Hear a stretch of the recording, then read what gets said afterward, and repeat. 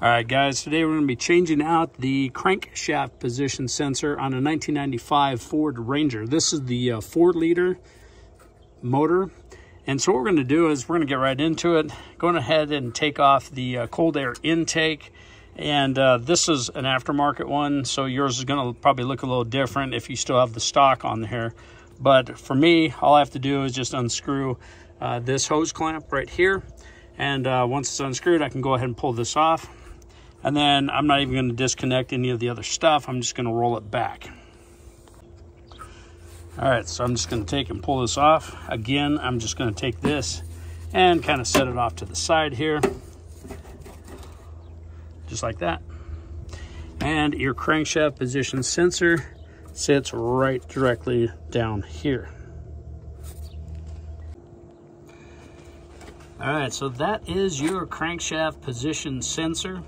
And it has 2 bolts, so we're going to be taking those out, and it runs right off your harmonic balancer. There's your pulley, so right directly behind, and that thing with the pointy end right there, that is your crankshaft position sensor. So let me show you what you're dealing with. All right, so this is what it looks like. Here's your electrical connector. It's a 2-prong, and then this is your pickup on that side right there. So you have a lower bolt and an upper bolt. So let's go ahead and take that off. All right, so here is the bolt that's coming out of there. It's a 10mm. All right, so when you're taking this off, you just need to kind of wiggle it back and forth. There's a little tit that's sticking out on the back side that recesses into the block. And once you get that to come off, all we have to do is take this electrical connector. All right, so I want to show you the condition of this thing. I mean, you can't even, it doesn't even, it won't pick up nothing. So if you're having a hard time starting your vehicle, this is a good chance that that's what it is. All right, so removing this, there should be 2 tabs. There should be one on one side and one on the other. If you notice on this one, there's 0. They actually broke off at one point or another. That's not a good thing because this will just slide right off.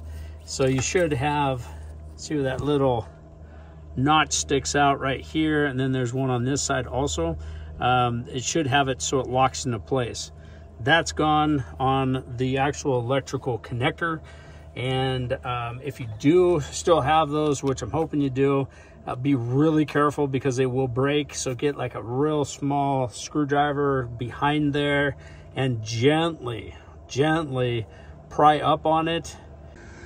All right, before you go throwing the new one in, let's match them both up. Make sure you got the right connector on the end here. And then also just make sure that everything is exactly the same. Just double check.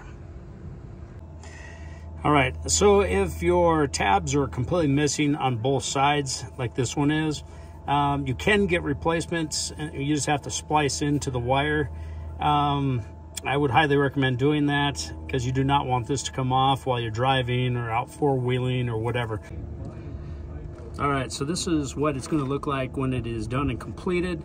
Once you get that guide pin in and put one bolt in, the other one goes in super easy. So you don't have to start one and then work the other one in.